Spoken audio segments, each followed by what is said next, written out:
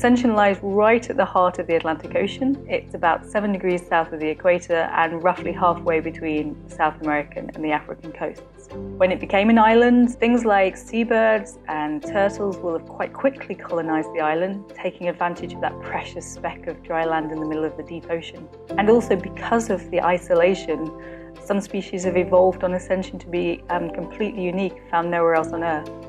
The other amazing thing about Ascension is that we've had very little human impact on the environment.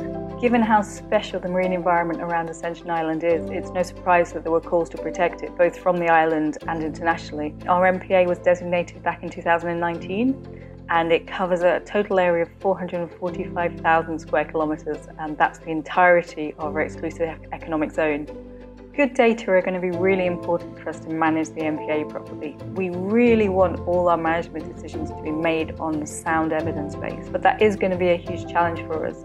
We know there's some fantastic remote sensing databases out there, but getting hold of them and being able to analyse them is a real problem for a small island like ourselves that are very limited in capacity and just in terms of our computing power, but also in terms of technical expertise to really handle big data sets. The Global Fishing Watch portal is going to revolutionise the way we use remote sensing data and bring it together in a really accessible way that's going to quickly feed into management decisions we make. I think the brilliant thing about the portal is the way it brings it together and makes it so easy to use. So it's really simple to start looking for correlations, to look for patterns over time and space. One of the most important ways we hope to use the portal is to target our surveillance activity and then take effective enforcement action.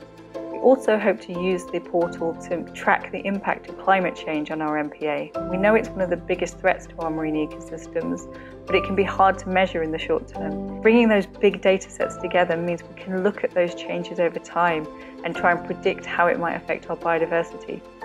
We want the Ascension Island MPA to be the best MPA in the world, and I know that's a big vision for a small island, but we do think it's achievable.